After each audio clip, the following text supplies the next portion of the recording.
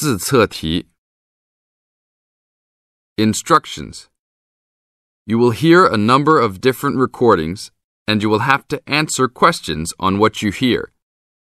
There will be time for you to read the instructions and questions, and you will have a chance to check your work.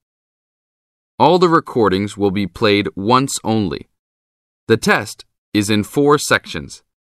Write all of your answers in the listening question booklet. At the end of the real test, you will be given 10 minutes to transfer your answers to an answer sheet. Now turn to Section 1 of your booklet. Section 1. You and a friend are looking for a place to live. You have a list of places and go to see a rental agent to check on a number of points. Listen to the conversation between your friend and the rental agent and complete the list.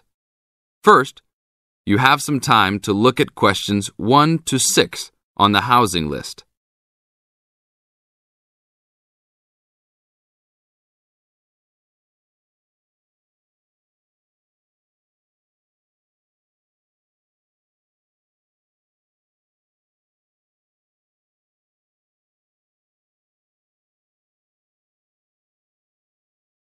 You will see there is an example which has been done for you.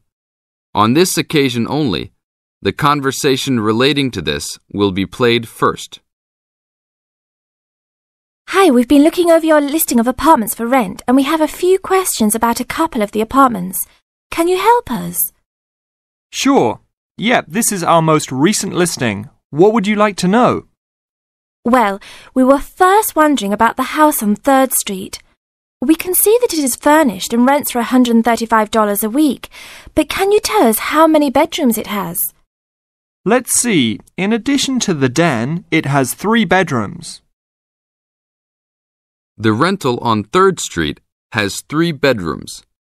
So in the example, 3 bedrooms has been written down in the number of rooms column for 19 3rd Street. Now we shall begin.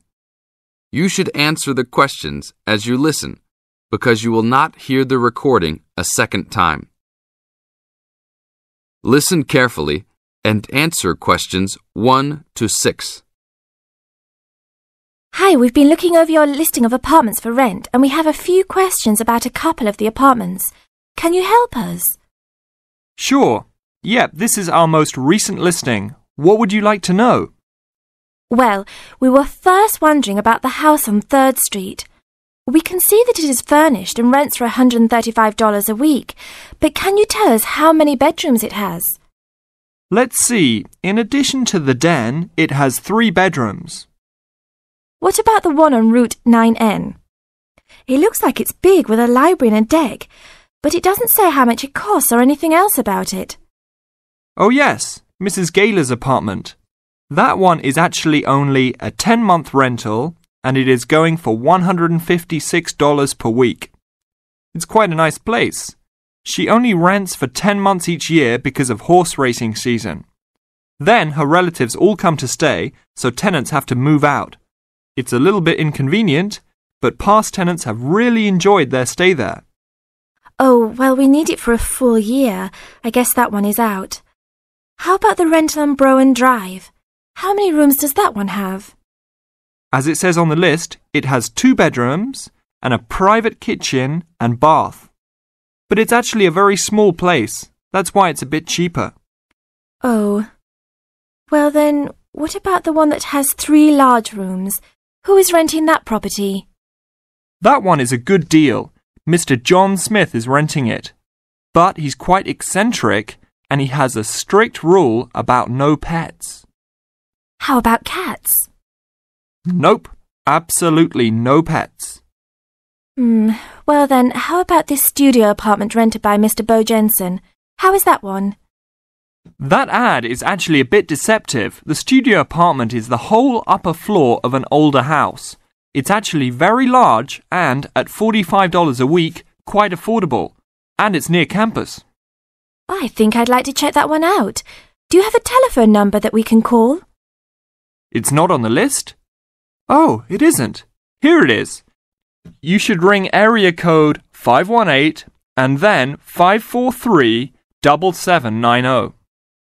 Thanks. I think I'll call on that one first. Your friend decides that he would like to talk to Mr. Bo Jensen. Look at questions 7 to 9.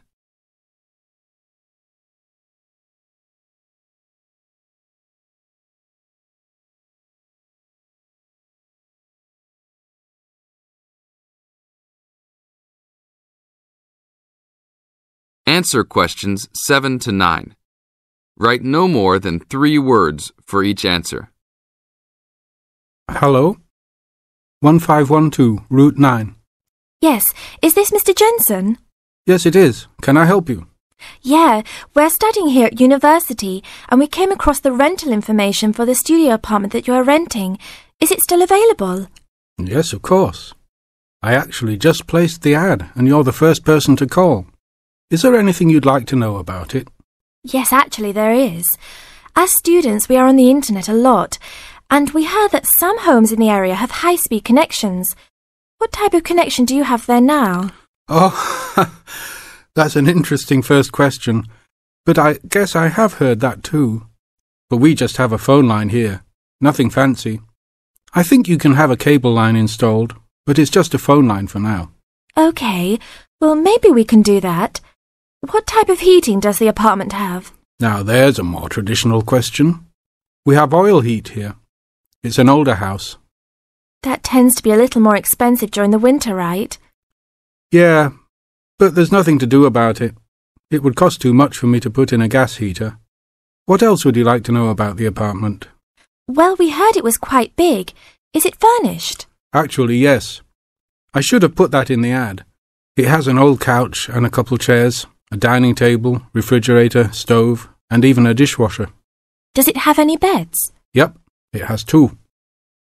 That sounds great. When is the apartment available? You can have it tomorrow night if you want. I just have to clean up a couple things before you get here. Do you want to come over and see it first? No, it sounds fine to us. I actually know the street too, so I know the area. We'll take it. This is the end of Section 1. You now have half a minute to check your answers.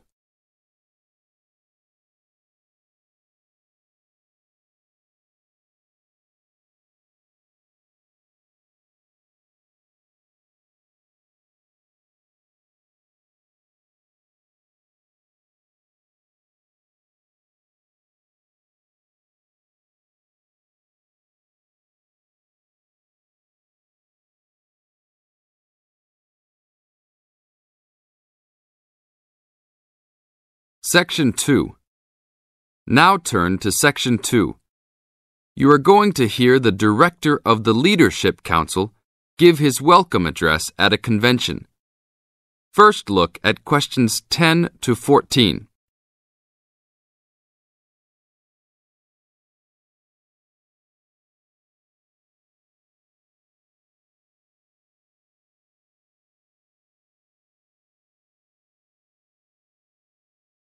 As you listen to the first part of the talk, answer questions 10 to 14.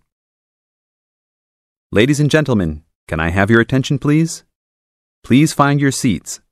Snacks will be available all day long. Thank you. Allow me to first introduce myself. I am Joe Steinke, Director of the Leadership Council. On behalf of the Organizing Committee for the 8th Annual Leadership Conference, I welcome you all to San Dimas, California, for a special session on postmodern solutions. We have people attending from as far away as Toronto, New York, and even the Bahamas. Frankly, I wish we had gone to you there. But we're very glad you're all here. Let me say further that this will be our largest conference yet. Registrations have far surpassed our expectations. For the first 3 days, we will be hosting more than 325 participants for lectures and workshops. Another 100 will be joining us for our final 2 days and culminating session on Friday evening. We also have a larger selection of seminars than ever, a total of 32. Because we know that you all will want to attend a few special sessions, we will repeat key seminars each day. so there will actually be 38 sessions. I'm sure you will all be pleased with the content and the quality of speakers. Now look at questions 15 to 20.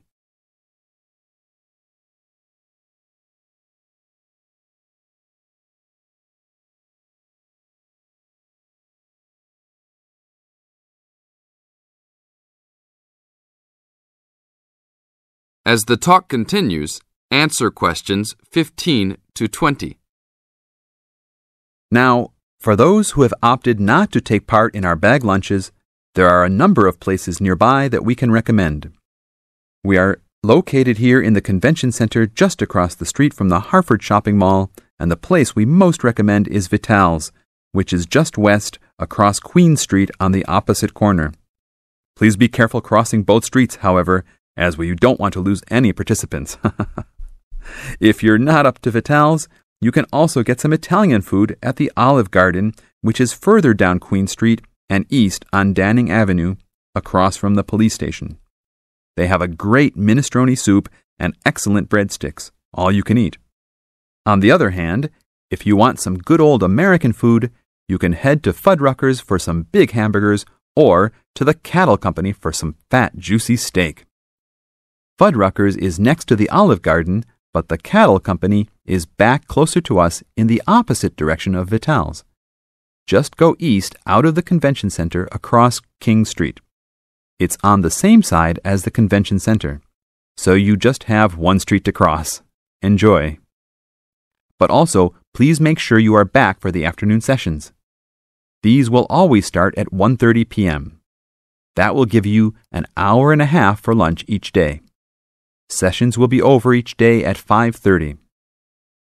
Now, regarding the schedules we've printed out, there have been a couple of last-minute changes. The session titled New Leadership Strategies will no longer be held in Seminar Room 1, but in the main ballroom. This session has garnered much praise and is highly recommended to all, hence the change to a larger room. Another session has been canceled.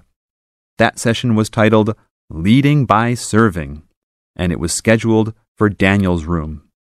The speaker for that session, Dr. Mark Green, had to return home for some urgent health situation. We wish the best to Dr. Green and that all is fine with his family.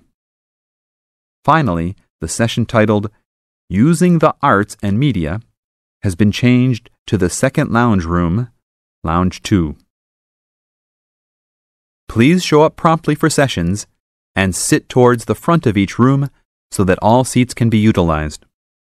Also, turn off all pagers, beepers, and cell phones.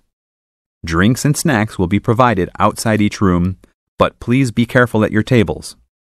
Enjoy the conference. This is the end of Section 2. You now have half a minute to check your answers.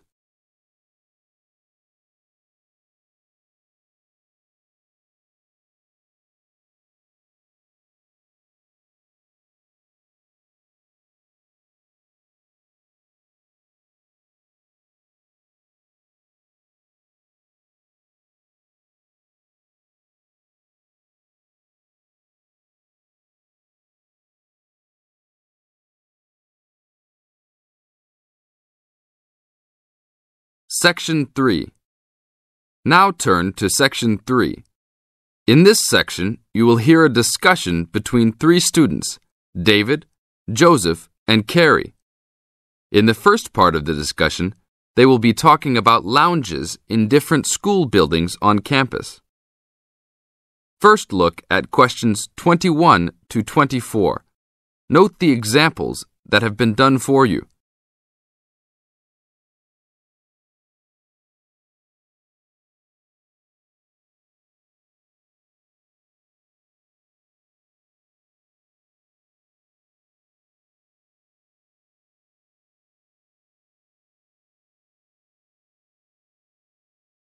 Now listen to the first part of the discussion and answer questions 21 to 24. Complete the table showing the types of seating available and the number of seats in each lounge. Hey, Joseph. Long time no see. How's it going? Oh, hey, David. It's going fine. I'm a little overwhelmed with all these new courses, but I'm hanging in there. Have you met my girlfriend, Carrie? No. Hi, Carrie. Hi, David. Joseph told me about you. You two had quite the time last semester in European history, I hear. Yeah, we like to hang out after class. Now it's a little harder though. Lounges aren't as good as they were back there in Wilson Hall. Yeah, they had chairs, couches and tables to put your stuff on. And that lounge was full. There must have been 25 seats in there. Really? The lounge in Jones Hall, where I have my communications course, only has about 10 chairs. It's awful. We all just stand around or leave. I wish we could hang out more. Well, Agriculture Hall is next door. Their lounge is on the first floor, and it has couches. I think there are about 6 of them, and they're comfortable and hardly used at all. That's not a good idea. Thanks. But don't go to lounge at Skidmore Hall. I don't even know why they call it a lounge. It's just 4 chairs in the corner of the main walkway. In the second part of the discussion, David, Joseph, and Carrie continue talking about conducting a survey. Look at questions 25 to 32 first.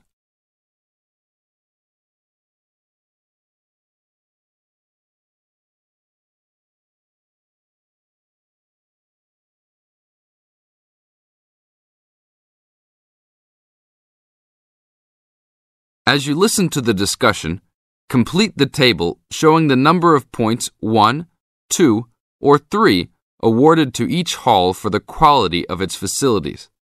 1 has been done as an example. Listen carefully and answer questions 25 to 32. Guys, we should really do something about those lounges.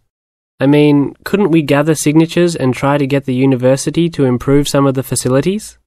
Yeah, that's a great idea. But we can't just say something random like, oh, you need to make the buildings nicer. We should come up with some kind of ranking system and have students rank buildings, how beautiful they are, how nice they are, etc. Well, if we were ranking on a scale of 1 to 3, you all know that I would rank Skidmore Hall a 1. Like I just said, that place is awful. No facilities. The bathrooms are way down in the basement. You're right. But they do have a nice balcony on the 3rd floor. That might increase its value. But you shouldn't rank the architecture. You should rank how nice the building is for students to hang out in. Oh, okay, then I agree with you. So should we do this? I think it's a great idea. But let's try it ourselves on a couple buildings so that we can work out any bugs in it. I think Wilson Hall is the best. Sure, but we've already begun. We will give a building 1 point if it has poor facilities, not enough chairs and no vending machines, that kind of thing. And give a building 2 points if it is okay or acceptable. We can rank buildings that we really like as having 3 points. So like Joseph said, I think Wilson Hall is the best. It should have 3 points for sure. And Skidmore has a 1. Now what other buildings should we rank? How about Merris Hall? No, they're not done with that one yet. But it looks like that will be a good place to hang out. How about Agriculture Hall? You said something about that hall a bit earlier. Oh yeah, they have that lounge with couches that no one uses. But that might indicate that people don't hang out there for other reasons. They don't have any drink machines. That's why I never go there. Oh, well then I think it's an average building. Let's give it the middle ranking. I agree. It could be improved slightly, but it's got a couple of nice features. I like that lounge in that 3rd floor, for example, but the stairs are too short. I always trip when I'm walking up them. This ranking is getting complex. Okay, one building we haven't talked about is Canton Hall. What do you guys think of Canton? Is that next to the law building? Yep. It's got this excellent connecting corridor with chairs and desks to relax and work at. The cafeteria there is great too. I think that place is just as good as Wilson. Well, I've only been there once, and didn't know that was what it was called. It was kind of confusing. and it's kind of far for me to go, but I liked it. So I'll give it the middle ranking. 2 points because it had nice facilities, but a poor and confusing layout. Oh, Joseph, you like Canton Hall? I hate that place. It's so mechanical, cold and impersonal. The furniture is nice, sure, but it's the last place on campus I would go to. I give it a 1. Interesting. Well, let's write this little survey up and start passing it around. I don't have time to type it up. Can you? Sure. I'll do it after my biology class. Should we meet up at Wilson tonight around 8? Sure. No problem. We'll see you then. This is the end of Section 3. You now have half a minute to check your answers.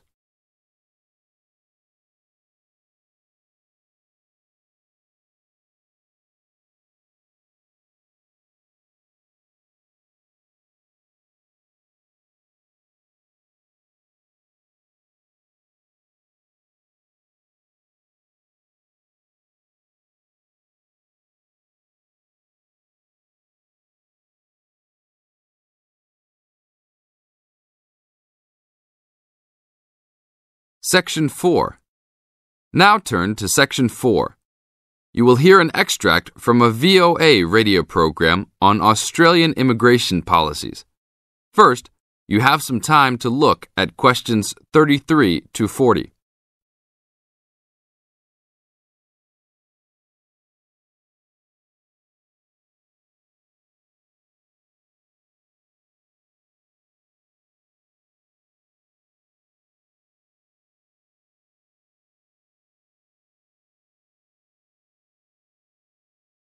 Now listen to the first part of the discussion and answer questions 33 to 35. Tick the relevant boxes in each column. Immigration Minister Philip Ruddock and many of his detractors seem to agree on one issue.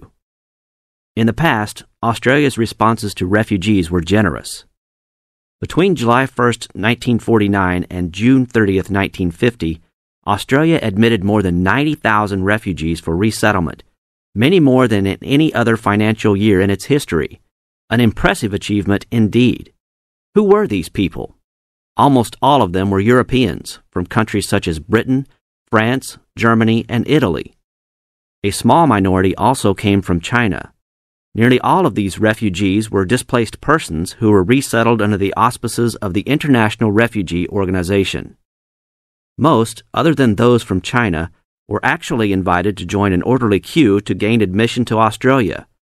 Even at a time when Australia admitted a comparatively large number of refugees, however, its generosity was self-interested. In the late 1940s, the government was anxious to significantly increase Australia's population. Only when it could not procure a sufficient number of British immigrants did it turn to refugees, mostly European refugees. This became clear when Australia refused refugees from many third world nations such as Nigeria, Thailand, and India. While things are a lot different now, the history of resettlement in Australia has not always been so interracial. Now look at questions 36 to 40.